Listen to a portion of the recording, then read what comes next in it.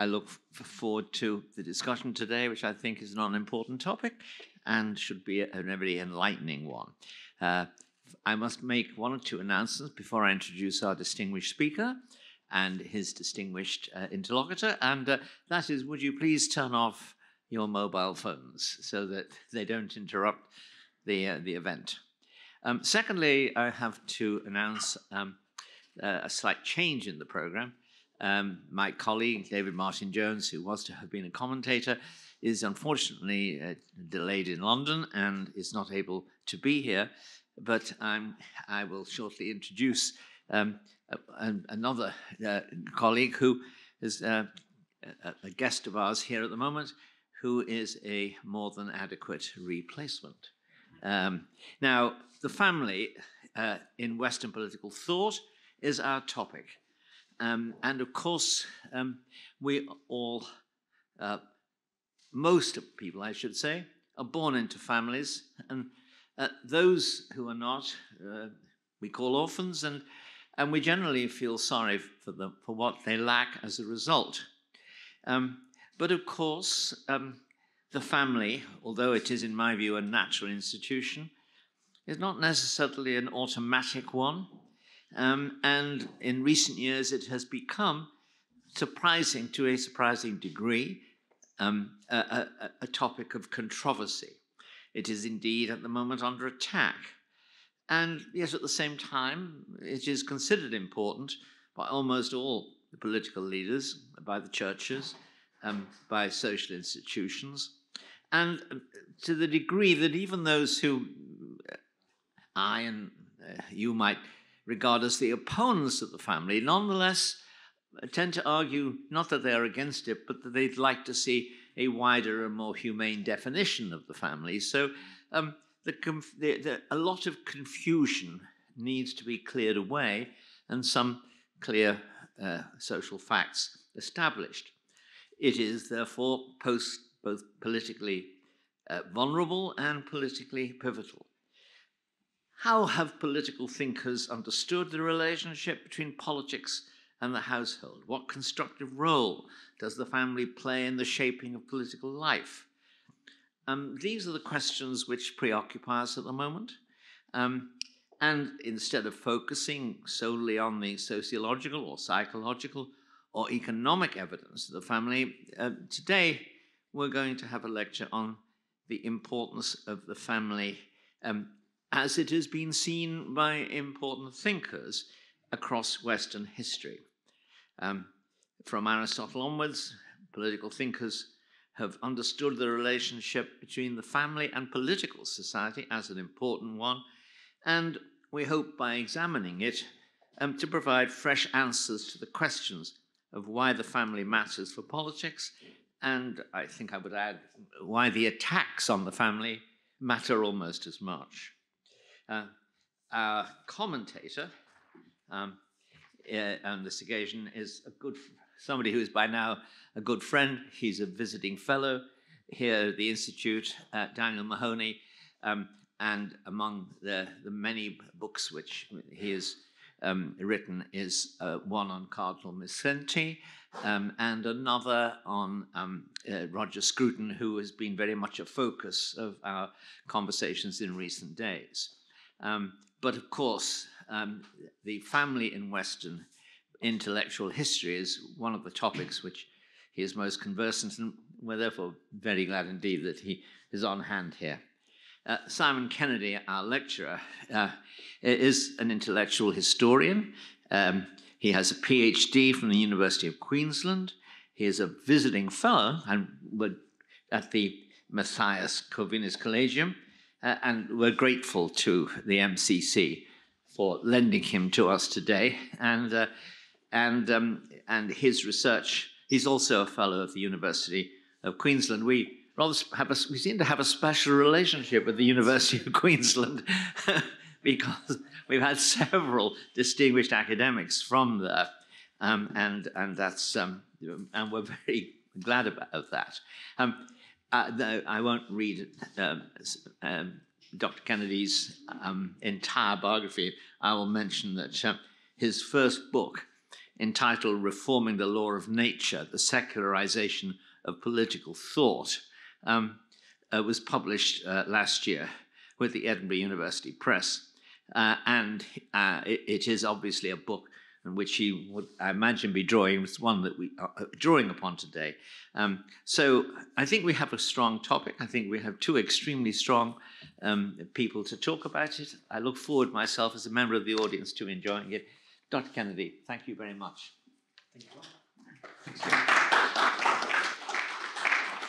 Thank you, John, for the kind introduction.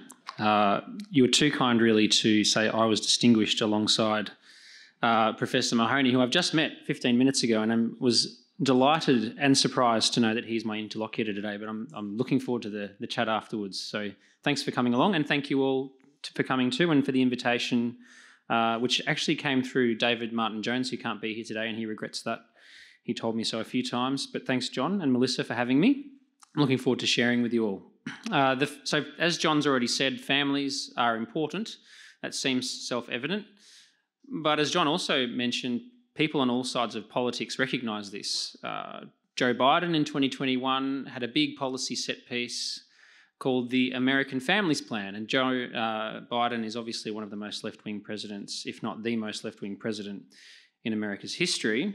And then on the other side of politics, you have someone like Giorgia Meloni in Italy, who had a successful campaign slogan in the elections last year: God, homeland, and family. So politicians all over the Western world, no matter whether they're on the right or the left, rely on the idea of the family in one form or another to appeal to their electorates. In Hungary, here, which is of course a country famous for its pro-family outlook, the fundamental law of 2020, or the basic law, which was obviously formed years earlier but it's since been updated. This is what the basic law of Hungary says about the family. It says, "We hold that the family and the nation constitute the principal framework of our coexistence." And it goes on to say, and I quote, that Hungary shall protect the family as the basis of the survival of the nation. And so this is in the fundamental law, which is essentially the constitution of Hungary. And then an act from 2011, which is subtitled the Protection of Families Act, says this: "The family is an autonomous community established in human history before the emergence of law and the state. And it rests on moral grounds." Now, that's a very complicated sentence, which I'm not going to unpack, but there's a lot in there. It also says that the family is Hungary's most important natural resource. As the basic unit of society, the family is the guarantee of the nation's survival. Growing up in a family is safer than any other possibility. This is all from the Protection of Families Act of 2011. Now, it's not just Hungary that thinks the family is important and recognises this in its law. At international law, the family is also significant. If you read Article 23 of the International Covenant on Civil and Political Rights, the ICCPR, it says this: "The family is the natural and fundamental group unit of society and is entitled to protection by society and the state." And the European Social Charter of 1961 carries a similar sentiment. It said, "The family, as a fundamental unit of society, has the right, to appropriate social, legal and economic protection to ensure its full development." Now, despite this bipartisan, supranational support of the family, some portray the family as dangerous and regressive. And of course, Karl Marx and Friedrich Engels were on the avant-garde of this. They were infamous for their claim that the bourgeois family, the middle-class family, was a crutch of capitalist oppression. But radical socialists are not the only propagators of this line of thinking. The feminist argument against the family was quite common back in the 1970s, but it's recently been revived by Kathy Weeks of Duke University, who has one of these very colourful titles of Professor of Gender Studies and Sexuality and so on and so on. But Professor Weeks argued in a recent article in Feminist Theory, which is a high-ranking feminist journal, argued that societies that maintain traditional and natural family units need to work towards a, and I quote, radical structural transformation, with a key part of this being made possible by the transformation of society that makes families less necessary. And she suggests that activists work for a, and I quote, lessening of the coercive forces that drive people into families and block their exits from families. Thank you for the chuckle, I agree. Challenges to the family come from beyond the ivory tower, though, as well. Courts and jurists have been busy reframing the family as a legal entity for some time. And these changes and reframings are reflective of a more general shift in how our societies understand the family. The natural family is no longer assumed, but rather it's the modern conventional family that is the norm.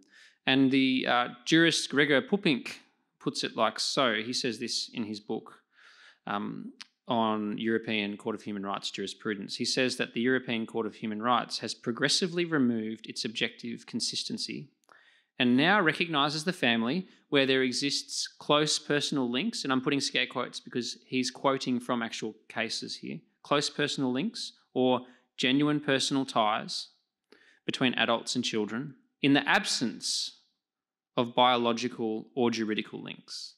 In other words, the European Court is now recognising that families can exist whether people are related to each other by blood and biology or whether someone has been adopted legally into a family or married together. Simply, there have to be two adults, whatever their sex, in the absence of marriage and potentially children as well. So in sum, the family is simultaneously considered important by people on all sides of politics, and yet there has been a significant change in the way that we think about the family, and that's reflected in juridical norms. So if the family is in fact pivotal for society, as the ICCPR says and as the Hungarian law says and various other legal statements say, then it should benefit from deep philosophical reflection on why that's the case. So these are some of the questions I'm going to explore today. What is the meaning and importance of the family in politics? How have political thinkers framed the role of the family in political life? And what are the implications of this line of political thought for our own understanding of the family in politics today? And as all good histories of Western thought do, they all start in Greece, ancient Greece. And so I'm going to go back there now with you to Aristotle. And Aristotle uttered the following paradigmatic words sometime in the 4th century BC. He said, man is a zoon politikun, a political animal. And so it sounds like he's saying, well, all we need is politics. But for Aristotle, the family is very important. He says the family is the oikos. That's the Greek word for what was translated now as household. And it's where we get our word economics from. Oikonomika comes from oikos, and we get economics from that word. The oikos contains mother and father and children, but it also contains grandparents and other extended family, household workers, slaves, and even animals.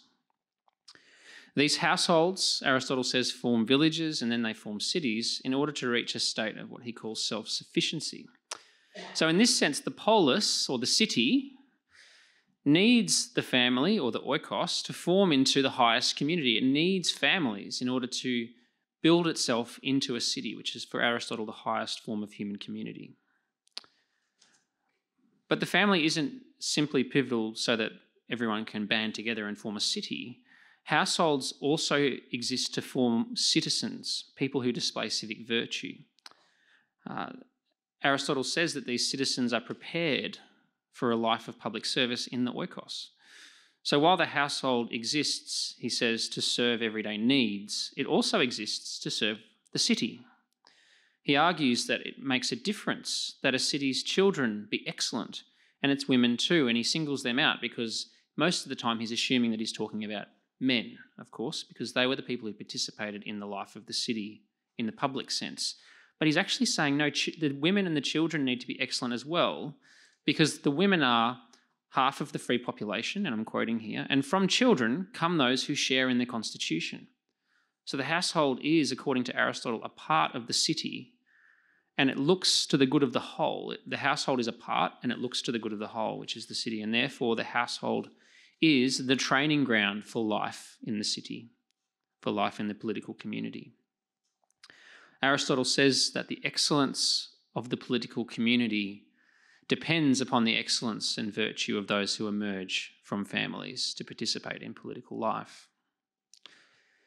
The writings of Augustine of Hippo, who was a 4th century Catholic bishop, show that this way of thinking about the family actually continued into Christian antiquity. It didn't just stay in Greece.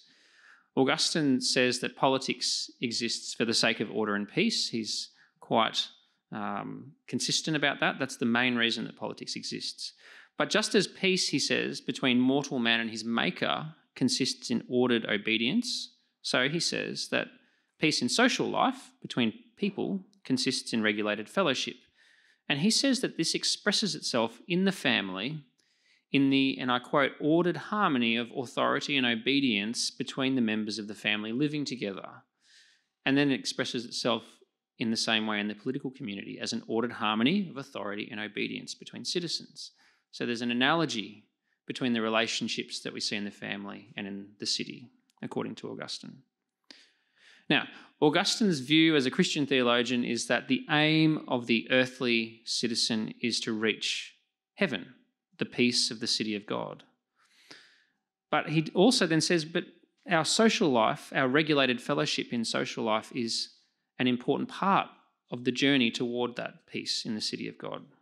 After all, one of the great commandments is to love your neighbour as yourself.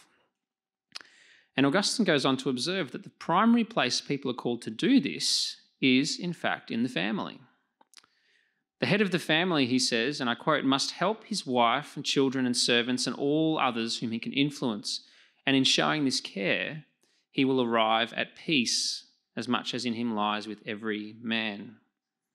So, just like Aristotle, Augustine sees a direct connection between peace in the family and peace in the city.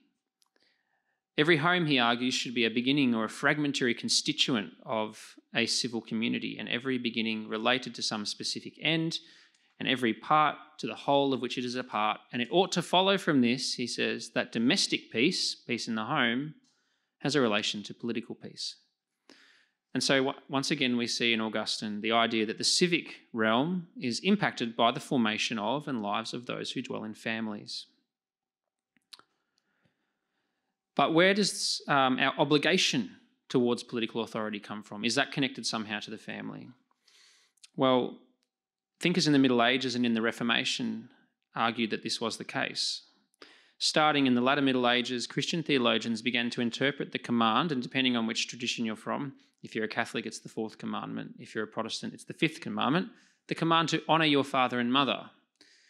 Thinkers started to apply this not just to domestic relations, but also to the civic realm. And Thomas Aquinas is a good example of this, as he is of many things.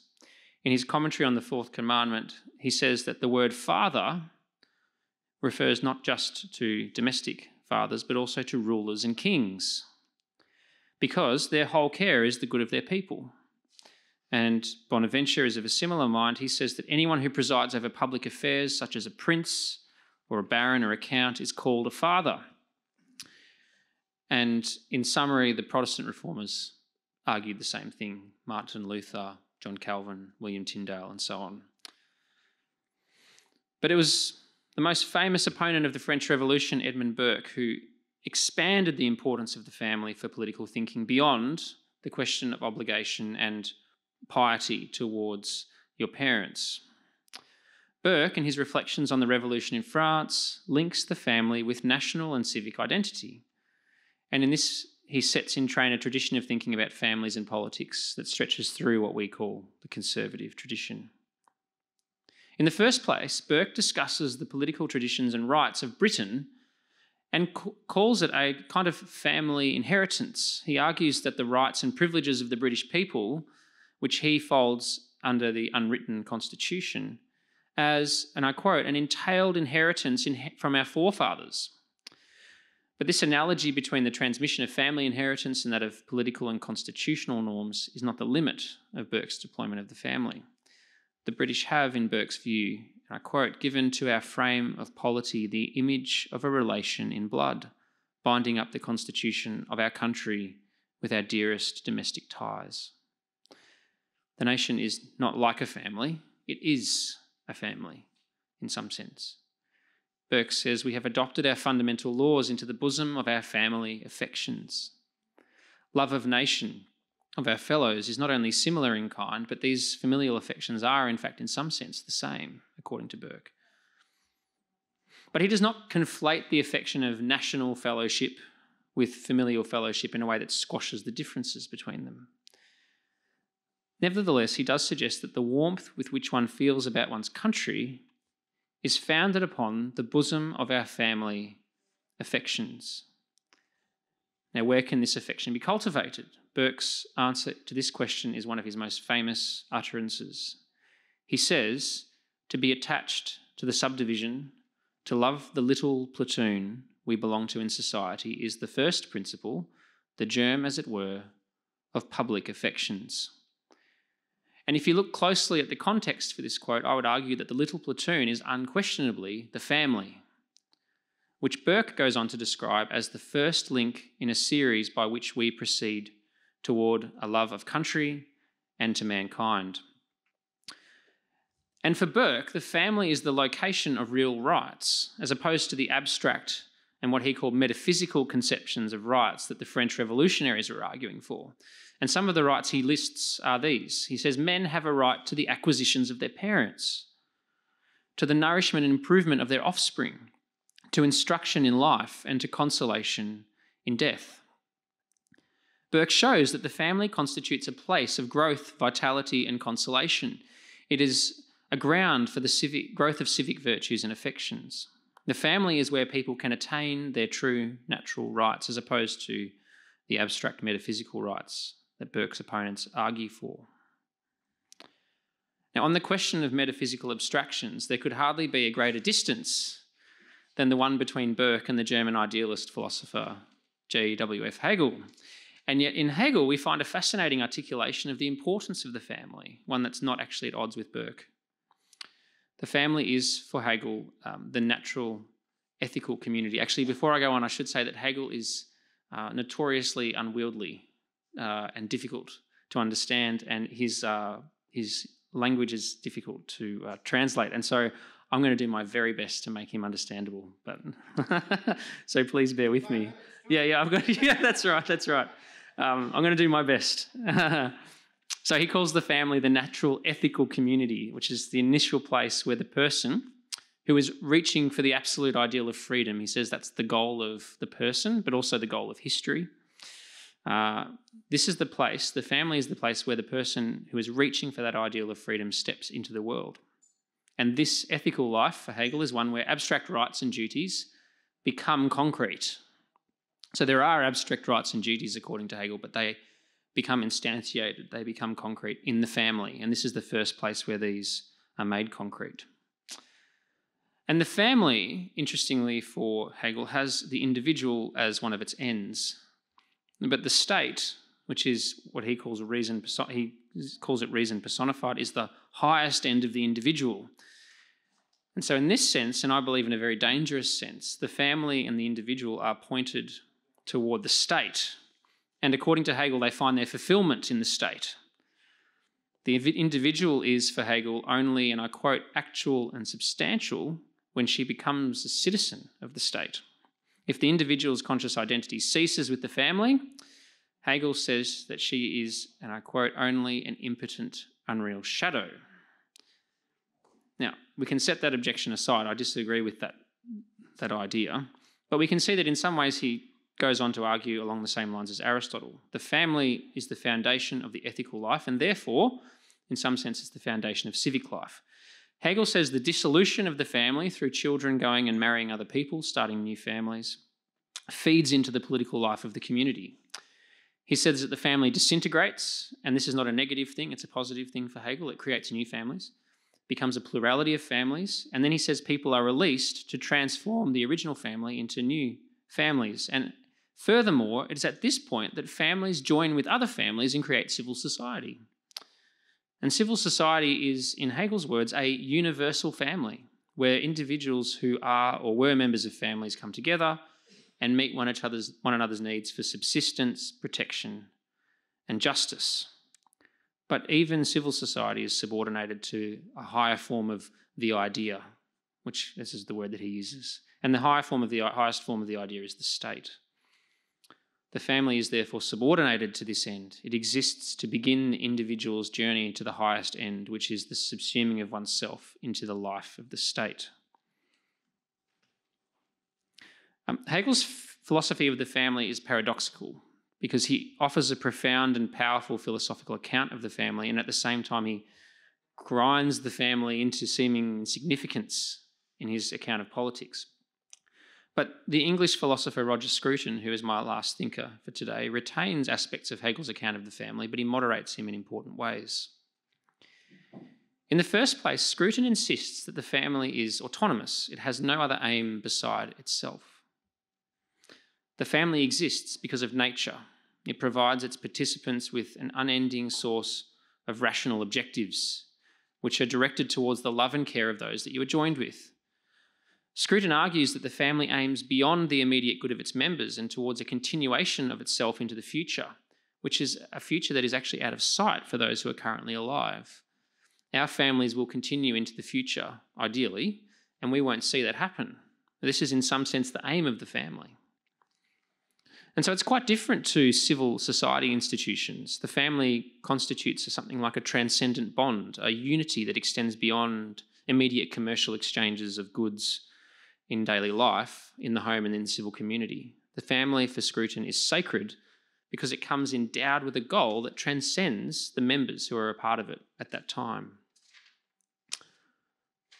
But what about politics then? How does the family relate to politics, according to Scruton? There are two primary ways. One is via the affections that the family cultivates, and the other is the relationship between the family and political obligations. Like Burke, Scruton sees the family as the foundation for political affections and therefore for political allegiance. In families, people begin to recognise what Scruton calls the exercise of established power and the exercise of freedom. Being constrained to the will and authority of a parental figure, which we all remember is a very difficult thing to be constrained to, being constrained to that will and authority without having given consent gives the child an understanding they could not otherwise have. They learn that they're a part of something greater than themselves, part of a larger story, a reality that is founded upon something beyond their own will. In Scruton's words, this realisation prepares for the inevitable recognition of constraint, helplessness, and subjection to external will that heralds the individual's realisation that he is a part of society. And from this recognition of this unchosen and weighty membership of society flows the political affections. In Scruton's words, in this recognition, love of one's country is born. But perhaps the most profound aspect of Scruton's thought regarding politics and the family is the stress he places on the idea of piety. In Scruton's words, piety is a posture of submission and obedience towards authorities that you have never chosen. Piety is, in this sense, acting on obligations toward any authority that is given to us rather than chosen by us. All people are under weighty obligations to things they did not choose. This is inescapable and creates in every person what Scruton calls a sense of frailty and dependence, resulting in the acknowledgement that the burden we inherit cannot be sustained unaided. And it also cultivates in us a thankful disposition. Piety underlies our family relationships, particularly those with our parents and grandparents. We have obligations to our parents and grandparents that we did not choose, and we cannot rescind them without some kind of moral transgression. And it is these relationships of piety that provide a basis for obligation in the political sphere. As Scruton puts it, piety instills a readiness to be guided and instructed. Modern political thought, especially liberal political thought, has sought to remove piety from political theory. But as Scruton and more recently the Israeli philosopher Yoram Hazony has argued, this picture of the isolated individual entering a fictional social contract, which is the most common account of the origins of politics in liberal thought, has no basis for the realities of political life. Hegel is right to point out that our unchosen allegiance to our families provides a sound basis for, to paraphrase Scruton, launching ourselves into the sphere of choice where we seem to determine our bonds to others independently of our family. But both Scruton and Hegel show us that this independence and sense of personal choice when we leave our families is in some sense a chimera when it comes to the political sphere. We enter into the sphere of choice, and when we do, we find ourselves in a political community where we're joined together by bonds of piety, not bonds of the social contract. This piety expands out from the family and becomes directed toward a state that, in Scruton's words, offers security and permanence of law. In this sense, the state stands upon a foundation of piety, a piety that is first forged in the family.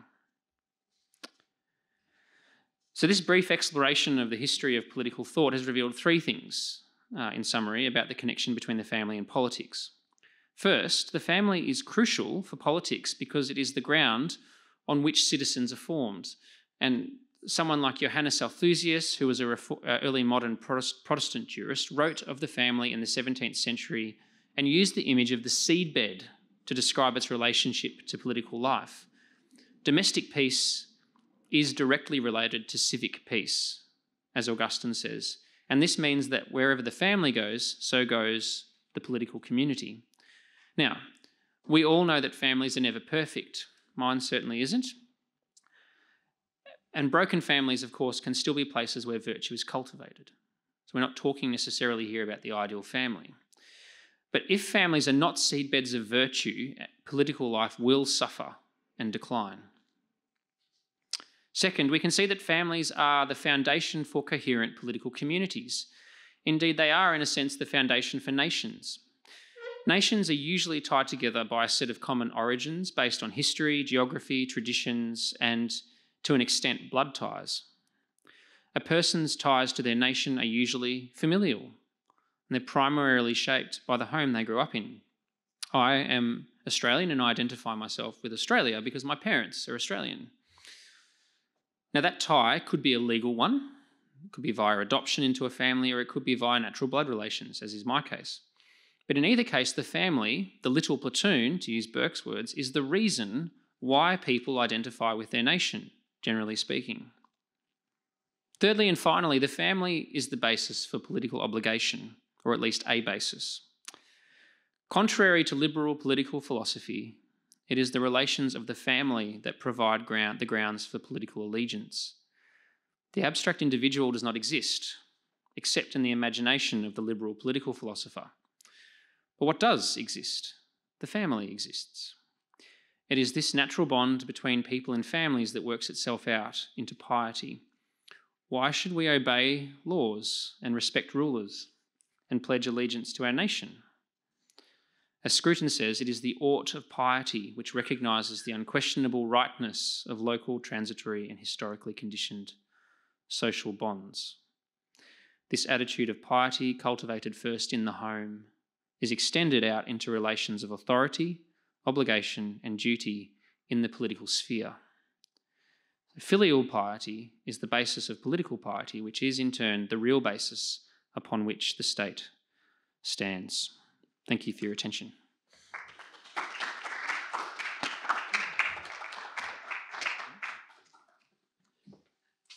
Simon, thank you very much indeed. That was a marvellous talk.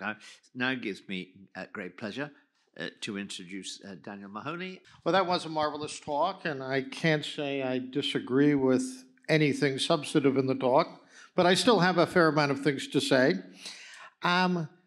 Let me begin by saying that I think the broad outline of the talk is exactly on mark, that the individual posited by liberal political philosophy doesn't exist. Bertrand de Jouvenel, a French political philosopher of the 20th century, wrote a book in the early 1960s called The Pure Theory of Politics. And the middle section of the book is entitled Ego in Otherdom. And he points out that, as he says, the account of the early modern political philosophers, who are at least the grandfathers or fathers of modern liberalism, is just palpably, empirically untrue.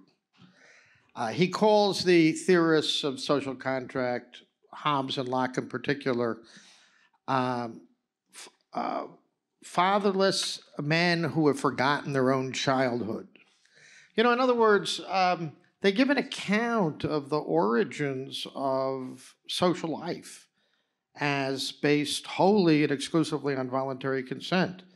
And that describes no human arrangement ever, not even human arrangements today in societies that exaggerate the role of explicit consent and forget, as Burke and Scruton point out, that the vast majority of our obligations in life are unchosen.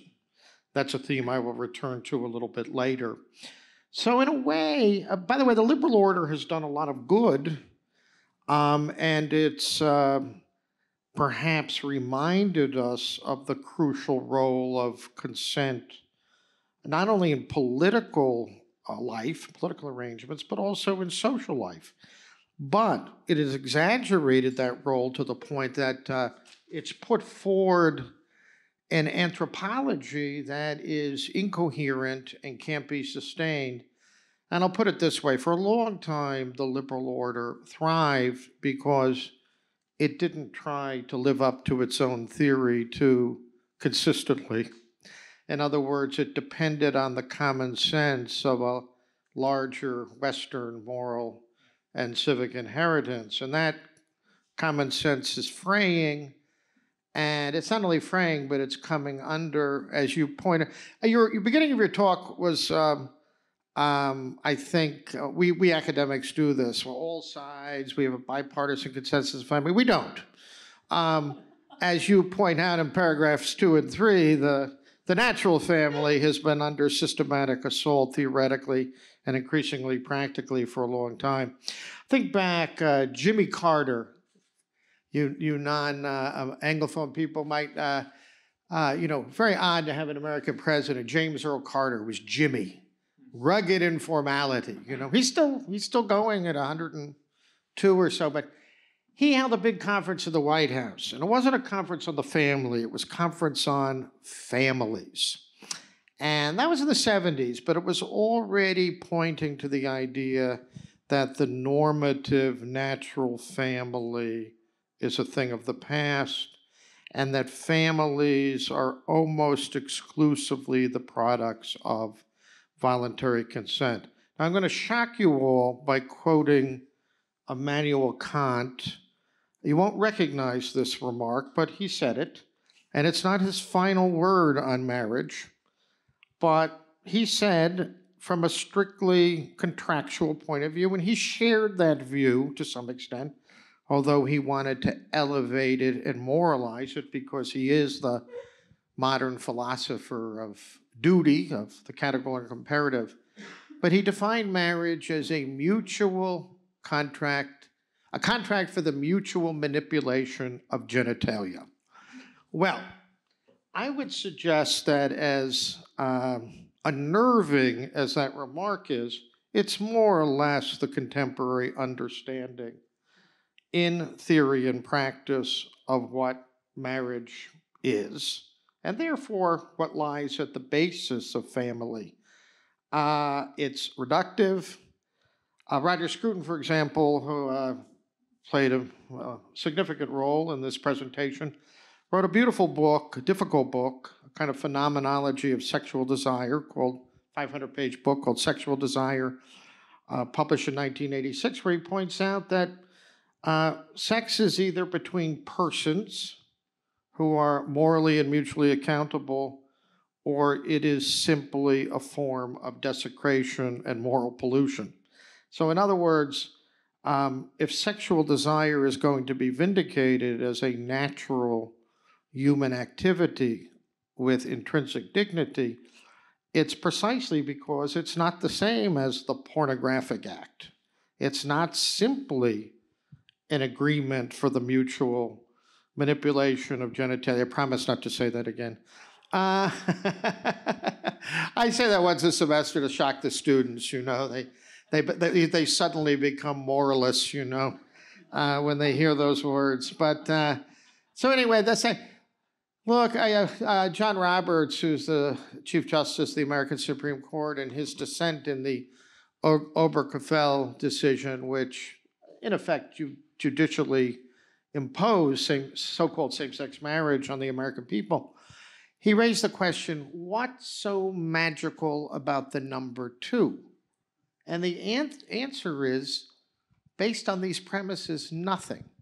So where I live in progressive Massachusetts, the cities of Arlington and Somerville, which are suburbs of Boston, have now passed legislation giving full rights of coupling, pensions, benefits to so-called thruples.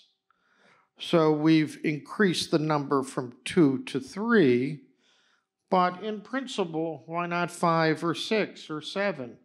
You know, in other words, there's no natural basis for thrupling other than pure consent and Roger Scruton would suggest a not so human and humane understanding of sexual desire and obligation.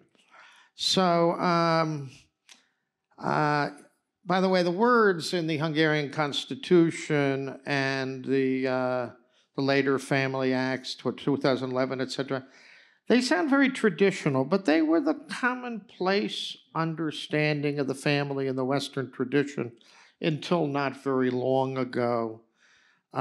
Louis de Bonald, who is often associated with Joseph de Maistre as one of the French reactionaries or retrogrades, he wrote a little pamphlet in 1821 called On Divorce. And the French, remember this is during the Restoration, after the Bourbons were back in power in 1815, and there was a piece of legislation in the Assembly that would have legalized divorce just a little bit for the rarest cases where there's systematic abuse or a husband isn't taking care of his wife, etc. And Bonald predicted, once you introduce the principle, soon that principled exception will define the nature of the institution. So Bonald was a crank, but he was right.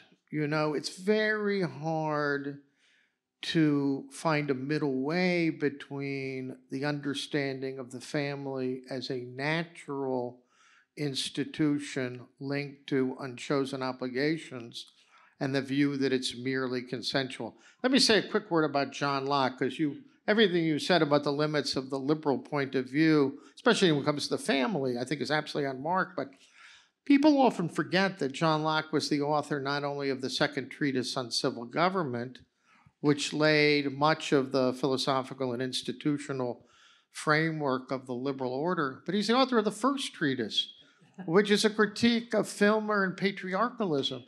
So Locke wanted to assassinate, to murder that classical medieval view that the family, that the king or the ruler or the statesman is in some sense a father. But in doing so, he very much weakened the whole idea of unchosen obligations. And I'll give you an example.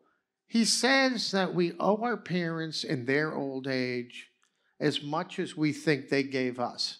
So if you think Mama and Papa were, not always perfect and good, well, maybe you stick them in a less expensive nursing home, or perhaps you don't help them at all. It's a very, very frontal assault on the notion of fundamental, natural, familial piety. One quick remark about Aristotle. I think everything you said about Aristotle was extremely astute and accurate. I would just add that, contrary to legend, Aristotle goes out of his way to say that the family is a political institution in the sense of the rule of the man over the woman, if there is such a rule, is royal and political. Politics, in Aristotle's understanding, means ruling and being ruled in turn. In other words, it's reciprocal.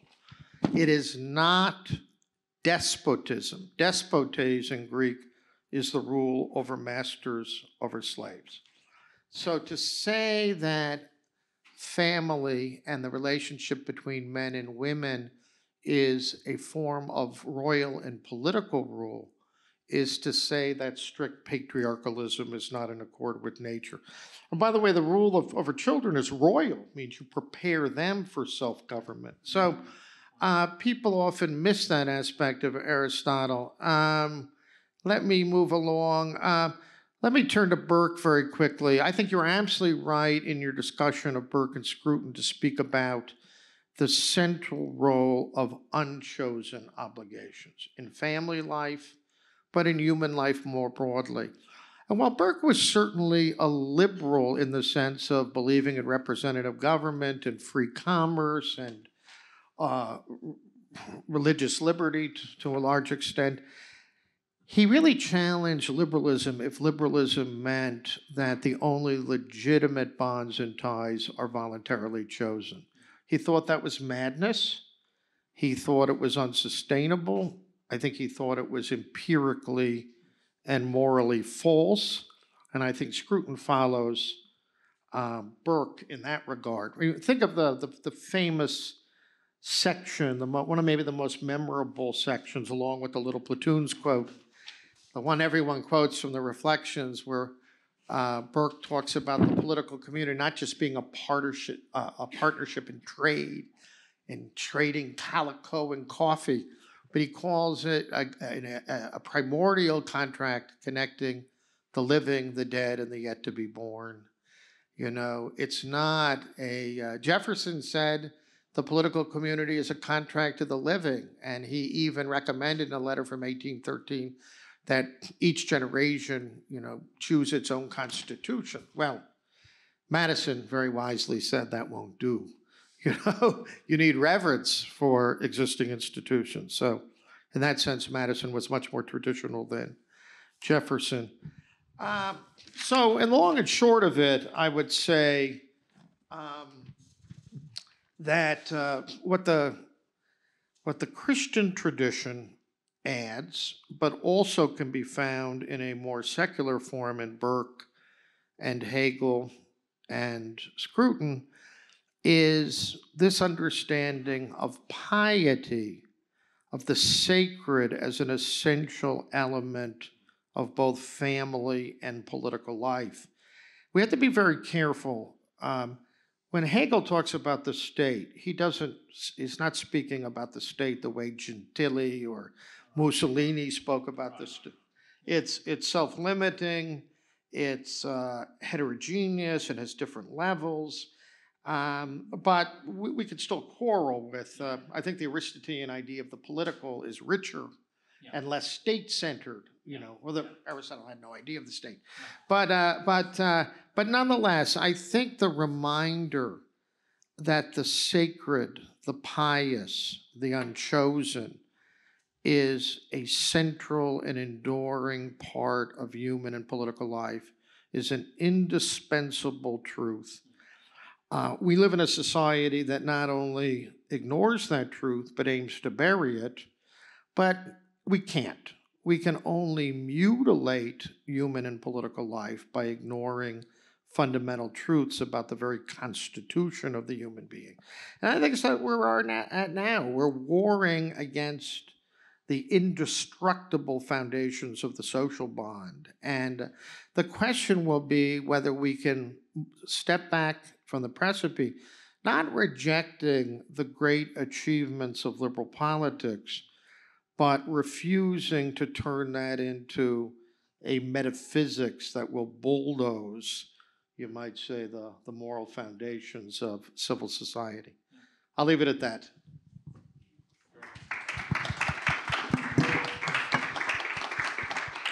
Now, we have about half an hour. Thank you. We've now had two very powerful presentations, and we have about half an hour, which I'm going to start myself by asking a couple of questions, and then I'm going to throw it open to you. And the first question is the relationship at the moment between the state and the child. And I mention it because in some ways we might, I think a lot of people would say today, particularly in the age of divorce, that the relationship between a mother and son, a father and daughter, is even stronger than between husband and wife. Certainly harder to break. And yet, and for that reason, until very recently, 1948, the Universal Declaration of Human Rights, the rights of the parent to control the child's education, for example, and general upbringing, was enshrined in international law quite unmistakably. And yet, in recent years, we have seen one wing of politics. I don't think that's an exaggeration. I would say at the moment the Democratic Party has put itself on record several times in America and other parties in Europe, and I would say the European Commission in general and so on, have put themselves on the side of a very reduced role for parents in controlling their children's education, to the point of actually denying the validity of that of that item in the list of human rights. So my question is, can you both give me some idea of how this has happened and whether it's reversible? Yeah, so I mean, one of the examples that I'm thinking of as you say this is Scotland, where there's parent A and parent B, and the state is looking to take on really the role of parent, and that's the kind of thing you're thinking of, if I'm correct. Yeah. How did this happen? I mean, I think that it is in part, at least, a working out of the more insidious aspects of or not insidious. I shouldn't say it's an insidious aspect of liberalism. I think it's an unhinged aspect of liberalism, which emphasises the individual, and the dangerous aspect of liberalism I'm thinking of is that the individual is understood as sort of standing naked before the all-powerful state, and there's no intermediating institutions or authorities between the individual and the state. And this strikes me as a consistent outworking of that. And the role of parents is very troublesome for the state, because they can say things that the state might disagree with, or that the laws of the state might be contradicted by what the parents say. And this is very, very difficult for the liberal state now for some reason. I mean, previously individual freedom was important. I'm not sure what happened along the way, but this strikes me as a part of that liberal anthropology, that there's the individual and the state, and this is the basic underpinnings that lead to that, I think. Daniel, do you have thoughts? No, I agree with that completely, and I would say that for a long time the liberal, you might say the sort of compromise between the liberal affirmation of political consent, but the recognition of moral authority in civil society, the university, the army, the family, the churches. The compromise held for a long time because the kind of liberalism that was dominant in the Western world tended to be a conservative-minded liberalism that did not push modernity without restraint, did not push that thoroughgoing anthropology of radical consent and individualism. I think one reason, it's practical and theoretical, why progressives in the West want to diminish parental power is they recognize, not that they're particularly theoretically minded, but they recognize that the individual is not natural, that he has to be created, And so leftism has become a transgressive project. It aims to actively undermine that which is an obstacle to the thoroughgoing victory of, I would say, the ethos of autonomy, that is. Tocqueville has a wonderful expression in The Old Regime and the Revolution. He talks about liberty under God and the law. That was a conservative liberal vision, that political liberty and personal rights always exist within a broader moral and anthropological, maybe even cosmic framework that inform. We have freedom. What are we going to do with our freedom? If there's no ends and purposes guiding it, we have vertigo. We go crazy, you know? And, but now I think the project it's activist, it's coercive, it's transgressive. And you see this in the United States with the transgender project. You know, often teachers and therapists and doctors are presiding over the transition, mainly of these young prepubescent girls, and they're not telling the parents. Because if they tell the parents, there might be the reassertion of good sense, you know. Of course, I don't want to paint a uniform picture of the United States. This tends to be in the more progressive areas, but you know, Boston General Hospital in Boston just has a whole unit that specializes in transitioning prepubescent children, and it's often done without the consent of parents. So, and I will say this though, so I don't want to appear unduly pessimistic. There's a very strong tradition in the United States supporting private education, parochial education, and this is reasserting itself with homeschooling, and especially, and now with these classical schools, some Protestant, some Catholic, some secular, great book schools. And it's in that milieu, I think, that the sustenance of this more traditional moral ethos undergirding liberal society persists. So it's it's a contest.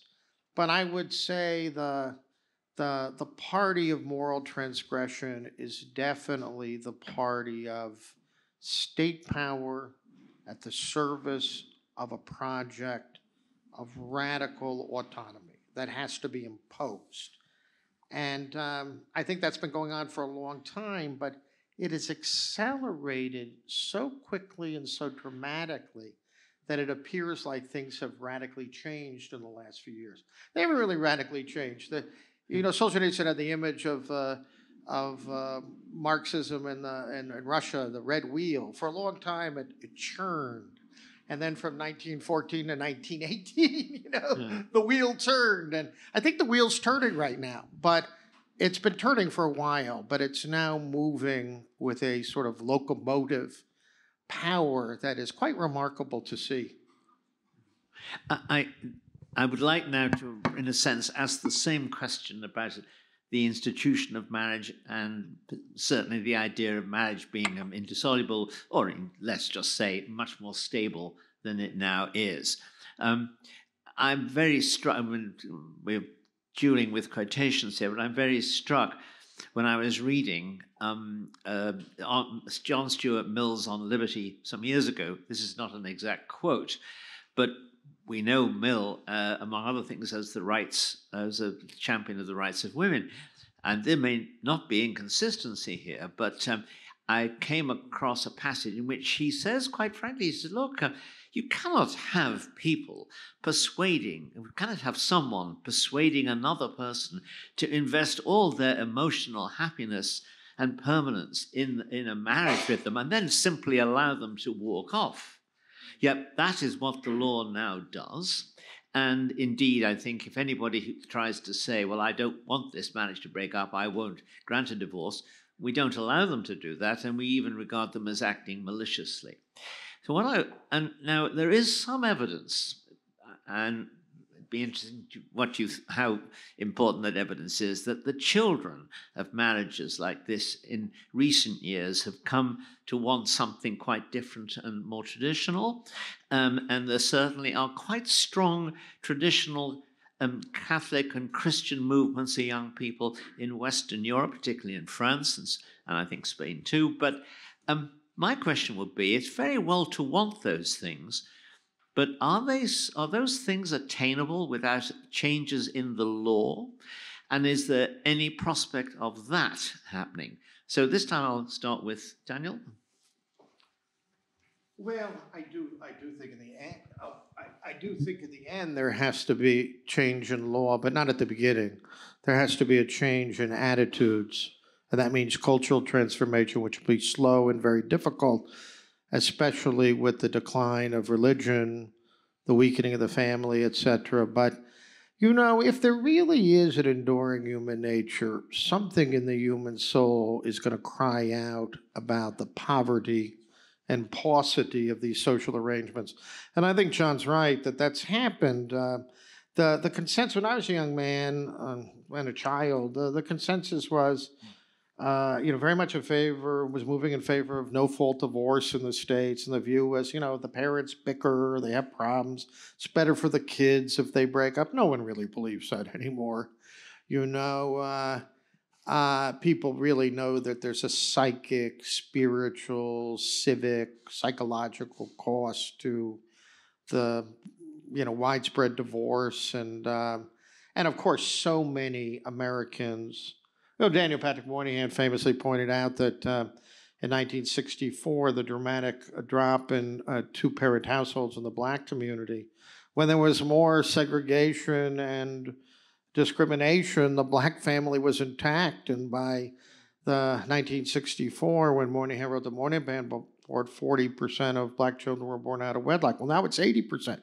And 43 or 45% of white Americans are born out of wedlock. So, But one thing that concerns me is from the 1970s through 2005 or so, the official response of the Catholic Church was pretty solid on all of this.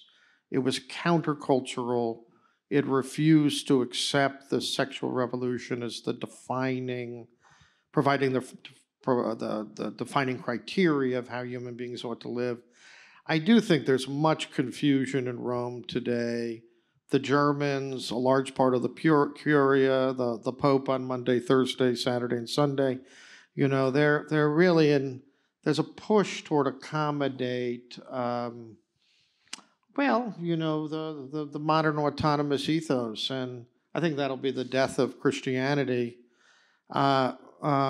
Rod Dreher, who works with the Danube Institute, makes this point rather more dramatically than I do, and some people have accused him of being hung up on the sexual revolution, these things. But I think if the church capitulates on that, as the mainstream of the Church of England has, then it ceases to offer an alternative to this corrupt modern anthropology that Simon spoke about so well. And what does it leave us at? Why would anyone convert to such a religion? Why would it require any deep loyalties, et cetera? So I think the churches have to get their act together. I think they have their act together in East Central Europe. They have their problems. But in the West, there's a very large segment of certainly the liberal Protestant world and increasingly the progressive Catholic world that thinks all will be well if the churches capitulate to this ethos. And I think we both think that's the exact opposite of the truth. Yeah, and I would just to briefly add to that, I think to echo something Daniel said right at the start, which is that there is something in the human soul that will eventually cry out for a stable institution of the family and so on. But it's not only the human individual that's looking for that, but I think our society and our civilization needs it. If the thinkers that I've talked about today are right, then these returns to tradition need to be successful. Otherwise, everything will crumble. And that's not being too alarmist. I don't mean it'll happen quickly. I just mean it's a slow decline. I think it is possible for people to recapture what they're missing without the law changing. And I think that Daniel's absolutely right that culture changes before law typically, and that, at least in this case, culture has to change before law changes. I think people can have the thing they're looking for. Young people can have the thing they're looking for. This is reflected in other ways too. People are looking for more traditional forms of Christianity, for example, and you see people who were Pentecostals, going to Eastern Orthodoxy, for example, because they think, well, this is where traditional Christianity is. Whether there are different ways of approaching that problem, of course, but I think that this is a general trend. It's not just about family life, and so I think people can find what they're looking for. They just have to do it against the grain until our society changes more broadly at a cultural level. Well, I have one more question to put to you both before we throw it open.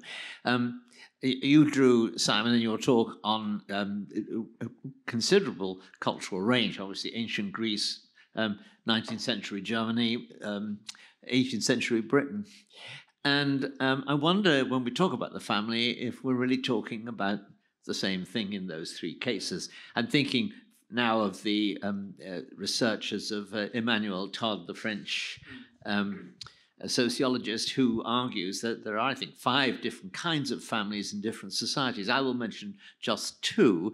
There is the Central European and German family structure, which is very patriarchal, and the children really don't escape from the control of the father, paterfamilias, well, really, maybe until death, but certainly for a long time. Compared to the much looser, it appears, family relationship in the Anglophone world, in which a newly married couple immediately depart the patriarchal household, set up a new household somewhere else, quite far away very often, and generally have more rights and so on. Although it's one difference, of course, one element of that is the family, the English family, is often thought to be somewhat cold-blooded, because the father has the right to disinherit everybody and leave his money to a dog's home, which the French find very shocking. And I wonder, therefore, is there any sign, when you look today at these different families, if there is if some are proving more substantial, staying the course more than others? I think an interesting example might be China. I don't know whether Todd deals with China, but the Confucian family is still quite strong, even in the face of communism, and even in the face of the Cultural Revolution and so on. I mean, that culture seems pretty unshakable. The children are still extremely deferential to their parents in the way that they would have been for a long time. So I think that there is a possibility there that despite the weakness of the family in the West, there are probably other traditions and family structures that you see, for example, in the Confucian civilization that could withstand some of this. I don't know. I guess I don't know enough about the differences between, say, the Teutonic and the Central European and Anglophone mindsets about this. I think that it sounds like a legitimate observation of Todd. And I was reading Friedrich Julius Stahl, who's a 19th century German jurist, and his explanation of the family reflects exactly what you said, which is that they never quite escape the father, the children. So I think that's a really interesting point. I feel I've reached my limit on what I could say about that, but you might know more, Daniel, about these differences. Well, I think Todd's framework is broadly true on a sociological level, but it misses some things. I mean, in the Christian West, there was always a recognition, even in countries with more emphatically patriarchal arrangements, that there was an element of consent that was crucial to marriage. And that's quite unique. Yeah. You know, the idea that a legitimate sacramental marriage demands consent, not simply arranged marriages and this kind of thing, does suggest the limits of patriarchalism, even if feminists and contemporary sociologists call those old arrangements patriarchal. Certainly the idea that the will of the father or husband was supreme. The Christian understanding is always that the legitimate authority, this was perhaps honored in the breach in some cases, but has to be subordinated to the 10 Commandments and to respect for human dignity and that kind of thing. And look, monogamy is a wonderfully, Dennis Prager in the United States, a Jewish writer on public affairs, but also on family issues, has pointed out that, biblical monogamy was a great source of liberation for women because it vivified, it gave life to, that Aristotelian account of marriage as being reciprocal in character. And a man who has 4 or 5 wives is hardly going to have a reciprocal relationship with his wives. I mean, I suppose it happens, but it seems to be at odds with the wellsprings of human nature. So I would say that, yes, compared to a family based exclusively on the principle of romantic attachment and voluntary choice, all the old arrangements, including the ones in the West, look patriarchal. But if you dig a little deeper, there's limits to patriarchy in the Western arrangements. And we sometimes forget that. The feminists really forget that. Because, I mean, that quote you read about, keeping people from getting into families and encouraging them to exit them. This, Burke had a phrase for this: metaphysical madness. Let me suggest that your view just now of the reality of the patriarchal family, particularly in Anglo-Saxon societies, is well captured in two late 1940s movies, Meet Me in St. Louis, and I think it's Father Knows Best, in which the father makes a decision which causes unhappiness and tears in the rest of the family. The mother rallies them to support the father, who is, after all, doing the best for them all. And then he subsequently relents and agrees he won't do what he was proposing, and harmony is completely restored. Think of Mrs. Miniver. Who's running that family? Tocqueville says that he's very sensitive to this transition from the older patriarchal family to this more egalitarian democratic family. But he said there was a moment that he really applauded. He said he saw in America real affection between fathers and sons. And he said he didn't see that. I think was rather close to his father, Hervé, but it was his father was his father there was an element of command, of more traditional authority. And Tocqueville was very impressed to see families that loved each other, somehow united consent with a deep bond of affection. And maybe that was the Anglo-American way for a long time. Some elements of the old, but with a greater place for freedom.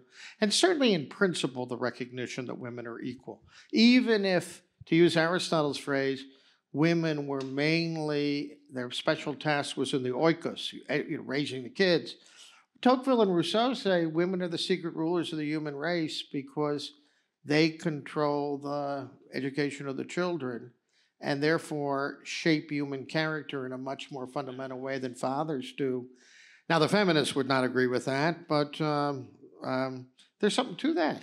Well, we certainly see. I mean, I think I'm now going to open it to you all, but I remember the marvelous line of Senator Phil Gramm, who was questioning a panel of social workers and bureaucrats from the HHS in America, and one of the bureaucrats said, "Senator, I love your children as much as you do," and he replied, "Oh, really? What are their names?" Good. Let me open this to the floor now. Yes, Eric. Oh, thank you. Thank you for your contributions. I was delighted that at the end you made some civilizational comparative remarks about China and filial piety, because I think that sheds a different light on matters. So this whole discussion, most of it, of the family in Western political thought and the importance of the family for conservative tradition is really, it really proceeds from a contemporary political context. We are faced politically with a challenge to the family coming from certain branches of progressivism and liberalism. So even though that is an urgent political challenge that we need to face up to, it does skew or limit our perspective on the role of the family in the Western political tradition, and even the role of the family for conservatism, because it narrows us. As soon as we zoom out and we look at something like China, we suddenly find out that actually the Western political tradition is not really pro-family, and that actually the conservatives are not so pro-family. So in a key text in the Chinese Confucian canon is the classical filial piety, which was especially important in Neo-Confucianism, so that of the Ming Dynasty and the Qing Dynasty. And it holds that the whole state, and in fact the cosmos, is held together by the filial piety of children for their parents. And by honoring their parents, they also honor the ruler of the country. And by the ruler is honoring his ancestors. And the ruler honoring his ancestors, everyone is inspired to love their own parents. And in this sense, the love of parents is made the cornerstone of whole of politics. And then you look at, so there's a key political text in the Chinese Confucian canon. And then you compare this with the Politica of Aristotle. On the very first page, he says, the state is not a family. It's crucial. The state consists of different parts with different qualities. Right? So we are like the Western thinking has always been very pluralistic and driving a very strong wedge between family and state. If you compare it to the East Asian tradition. Now, they did recently a research among Asian Americans and asked them about cultural differences that they perceived in general between America and China. And this is a very pro-Western audience, right? Asian Americans really see themselves as Western. They are Western. They're embedded in Western culture. They love America. They live in America. They see their future in America. So the questions showed a very positive impression of America and a much less positive impression of China. However, when it came to family values, it was very clear. The family values in China, they were perceived as much stronger than in America. But so Western civilization is not actually the pro-family civilization, and actually conservatives are not really that pro-family. We're only pro-family compared to crazy anti-family progressives. but there's really very strong limits to the way to our willingness to push family metaphors in political thinking. As soon as somebody would say, the leader is like a father to me, we're all weirded out. So in China, if an official is good, so if someone is considered a good public official, they call him a fumuguan, which is a father-mother official, because he's like a father and a mother to the people. And the people honor that official by saying, this person is like a parent to me. That's a brilliant contribution, which has delighted me partly because someone had mentioned to me this structural connection in the constitutional document that you quoted between the family or the filial piety and state piety or piety towards civil government. So to hear it put in such a coherent and learned way, I really appreciate that, and I'm excited to pursue that further. I don't know what happened to my microphone. It's been stolen, but I'll give you mine in a second. But I've got the power now, so I'm just going to speak for a minute. What was I going to say? I think we could possibly say similar things, perhaps maybe with less charity about some Islamic kind of aspects of Islamic civilization. There are probably there are strongly patriarchal elements in Islamic civilization that might be helpful for political life, but I don't know whether there's a theoretical connection in the way that you've outlined it. I'd have to research that more. Brilliant insight. Thank you for sharing that. Thank you.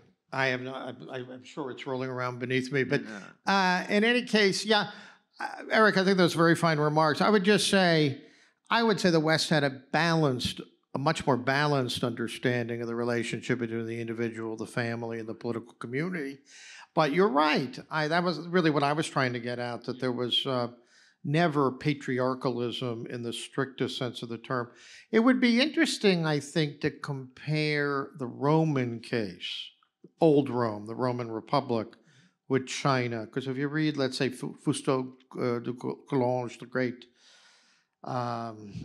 French proto-sociologist, Durkheim's cousin, I think, he, in The Ancient City, he emphasizes just how strange Rome was. The ancestor worship, the centrality of the family gods, and what Christianity does with biblical religion relativizes all of that. We don't worship our ancestors. We have a piety toward them, as Birkin Scruton says, but that's very, very different than ancestor worship. And I would say, Asiatic civilizations are rather atheistic, They're very... I know there's theistic dimensions of Buddhism and all that, but in a way, all they have is this world and the family. Yeah. And so the idea of the kind of the two cities that Augustine doesn't introduce so much as to theorize in a very complete and comprehensive way, that, you know, the idea that the goods of this world, even the goods of family. Look at Scripture. I mean, Mary is at the cross when Jesus is dying. At the same time, Jesus rebukes his family in Nazareth. You know, there's a relativization of the importance of family vis-a-vis higher transcendent concerns, and sometimes it's quite jarring to hear Christ say that kind of thing. So, but the Roman-Chinese example seems very interesting, because it seems to me those are two great civilizations where family piety and ancestor worship were at the core of civic and religious piety, and I think it would be very interesting to explore that. Not today, of course. Yeah, that's very good. I should just a codicil on Todd.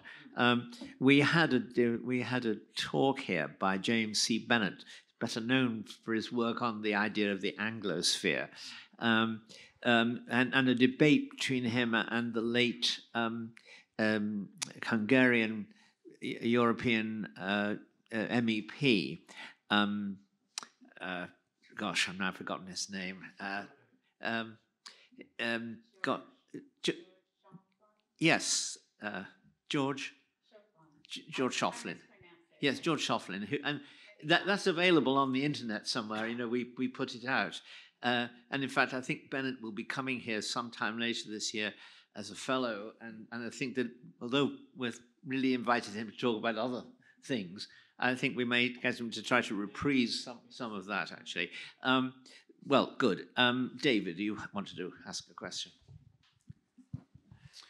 Yeah, well, a lot of the points I wanted to bring forward have been brought forward in the last couple of minutes. One, I think, is really fascinating, this peculiarity of consent in entering into the sacrament or the contract of marriage, which I think, incidentally, is crucial to Kant's discussion. But this leads me back, by way of Eric's comment, to a thematic which was entirely lacking, which I think illuminates both the Roman-Chinese connection and the disruption between Greco-Roman morals and Christian European morals, and that is the cult of virginity in early Christianity, which incidentally, Michel Foucault is extremely good on this. In the last 3 volumes, the first is abominable, but the last 3 volumes of his history of sexuality are actually very good. And he points out that Christian Europe inherits monogamy not from Israel, but from the Greeks and the Romans.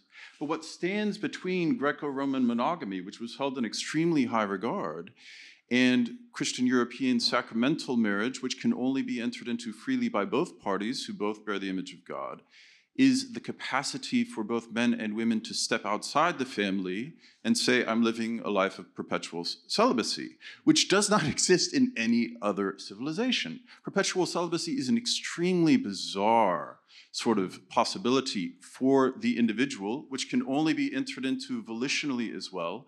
And it all relates back to these sayings, these troublesome, these kind of abrasive sayings in the Gospels, which Professor Mahoney just raised. So I'm curious how, and I even listening to you, I begin to wonder whether what might have occurred, I'm a Protestant myself, mea culpa, but what might have occurred is that basically Roman Christianity created a sort of freedom for the individual to step outside the family, which then with the abolition of the monasteries left this kind of freedom without a predetermined horizon within the church, which is a family. What is the head of the Roman Catholic Church called? Papa, right? Okay, so there was an alternate family. Augustine stands so prominently in this history, and I'm just curious if we need to think more about virginity. Well, it seems to be that, I don't know whether it's perpetual, but celibacy seems to be something that is spreading among the laptop classes who spend all their time working and have less and less time, according to the statistics, for sex. Whether it's They're also waiting for the singularity for when they merge with their computers in the year 2039. I'm not making that up.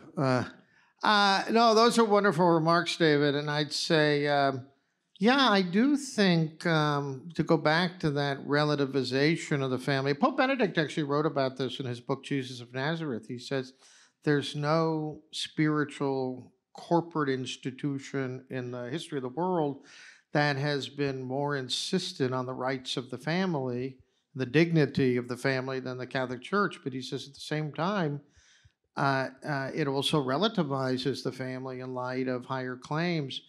And I would say that the convents, the monasteries, the idea of both celibacy and perpetual virginhood and all of these from a sort of comparative sociological view, I think you're right. These are very unique innovations, but they also allow for recognition that the family is not a total institution the way it might. I don't mean totalitarian institution in the Chinese case, but a total way of life. You know, no one opts out of that unless you're a deviant or somehow, naturally challenged. You know, so I think, and I think you're right too with the Reformation, the assault on the monasteries, the secularization of society. That option outside of the family began, it took many centuries, but it began to take a more transgressive and radically individualistic form, and finding a way of articulating that option that doesn't demand, sort of the demoralization or desacralization of the social order is really important. I just came to mind as I was listening to David's remarks. It seems to me the way St. Augustine and the Romans treat the rape of Lucretia is so revealing here. Lucretia gets raped, and it wasn't her fault, but the only honorable thing to do is commit suicide. Well, what does St. Augustine say?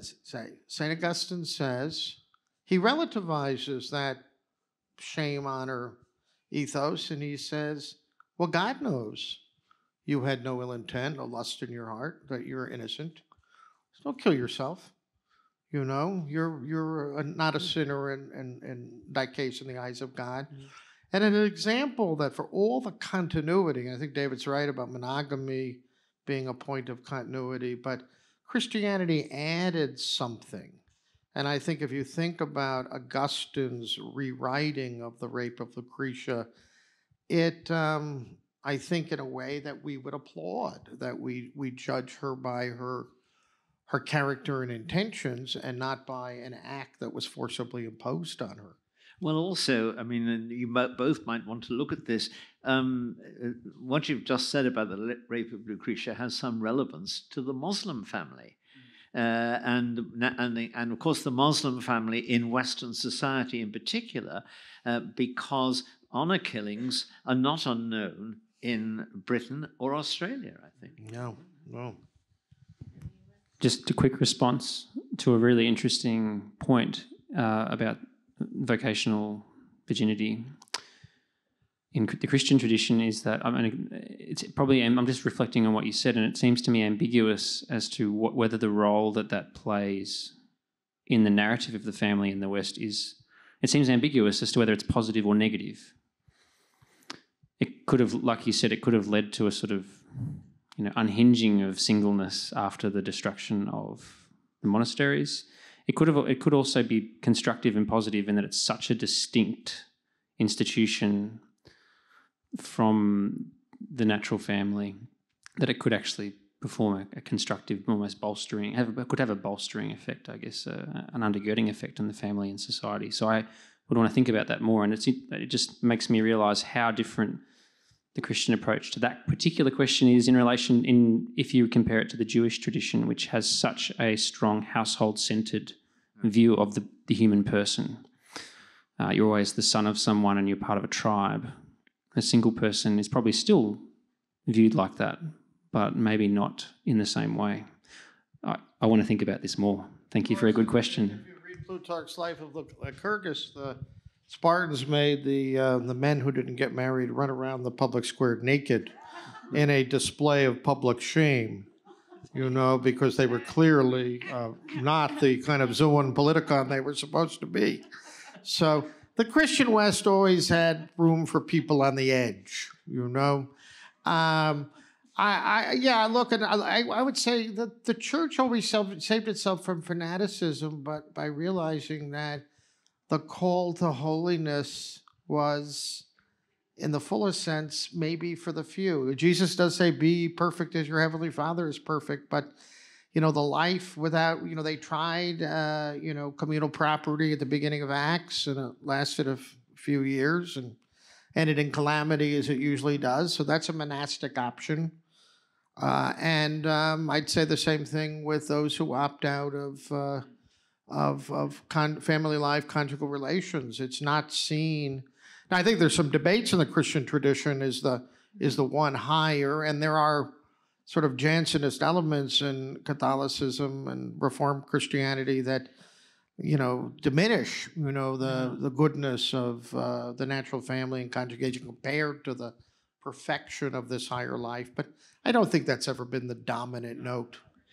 I don't quite see how evolutionary psychology describes perpetual virginity, but there we are. Any other questions? In that case, oh, yes, the gentleman here.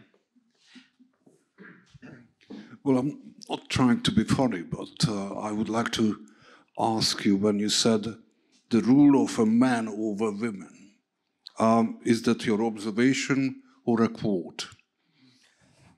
Oh, I was just introducing the fact that look, in the oikos, in the Greek household, men had a pride of place, but Aristotle. No, I'm not recommending the restoration of the Greek oikos, but I am saying that Aristotle emphatically denies that it can and should be a despotic relationship. He says it's a royal and political.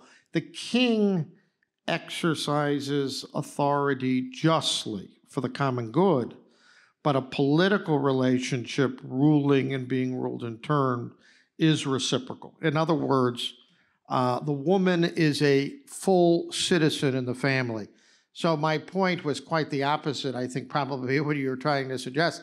It's not that the men rule arbitrarily. Aristotle is saying it is unjust and false to encourage the man to be a despot. That's why I didn't ask whether you are married. So anyway, but that's what I meant. But rule, I don't think the word rule, when Aristotle speaks about political rule, it's not forcible command. It's reciprocity. It's the back and forth of there's freedom in the family, and that's a really revolutionary idea that begins with Aristotle. Dr. Kennedy, your statement, which is very interesting, why people identify with their nationality based on the parentage. So then, what nationality are those who quite openly go against their nations at international forums? Yeah, it's a very good question. I was speaking generally, that generally people identify with their nation based on their family. Not everyone does. People move around. People defy their nationhood. Of course, there are lots of exceptions. Yeah, absolutely. But hang on a second. Yes, sorry. We could add that there was not a discussion around Brexit. The people from somewhere and the people from nowhere. That really is a meaningful distinction. Yeah. There are a lot of intellectuals. Well, we can call them, for point of convenience, the sort of Davos crowd. Who identify as people from nowhere. They're self-conscious cosmopolitans, and they often they want a post-sovereign, post-national, post-political form of democracy. And then I think most ordinary blokes, as the British say, are people from somewhere. And their attachments are not all that different than those attachments described by Burke in 1791. But this is, I think, a very topical question, isn't it? Not simply because of Brexit, but because there have always been, of course, intellectuals who felt alienated from their own country. And Burke's reflection of the French Revolution is essentially a response to one of them, Dr. Price, but it was never until recently a mass phenomenon. And now, alienation, cultural self-hatred, these are things which in Western societies at least, I don't know about Asia, Eric, are nonetheless mass phenomena and may decide elections. I mean, I think this is the point at which we have to end. So I'm going to ask you both. Burke has a very pertinent comment in the Reflections. He's commenting on the atheism that sort of hung around the French Revolution. And he says the atheists of old, like the Epicureans, were a very timid lot. They weren't interested in creating atheist societies and turning the hoi polloi into atheists. They had a rather realistic view of human nature. But Burke says our atheists, these politicized intellectuals, they're an enterprising lot. They're connecting atheism to modern revolution, and that means an active effort to transform society. And that's something new. Not atheism, but the enterprising, activist, revolutionary atheist. This has to be the last point, Simon. Thank you. Well, over to you. Oh, yeah, sure. So, I mean, I think, yeah, and again, in response to your question, I think that cosmopolitan, internationalist, the person who doesn't identify with a particular place at heart is historically unusual for a reason, and that's because typically, and I think rightly, people identify themselves with, first of all, with their families, and if they don't have a family, like John, you pointed out, some people don't know who their family is, or they might have acquired a family legally through being adopted. They know they know how tangible that lack is. They know what that feels like. Yeah. And I think that the current trend toward being unattached to your nation is unusual and won't persist for that long, to be quite honest. Yes. Well, thank you very much indeed. Both our speakers have given us a tremendous feast here. Simon, thank you for those opening remarks, which opened up a whole series of vistas. Daniel, thank you for coming in and I got recruited at 10:30 last night. I'm glad I was. And yes, and so are we all. So I want to thank you. I'll end with one quote. It's from G.K. Chesterton. Marriage is a duel to the death, which no man of honour should refuse. Gentlemen, thank you.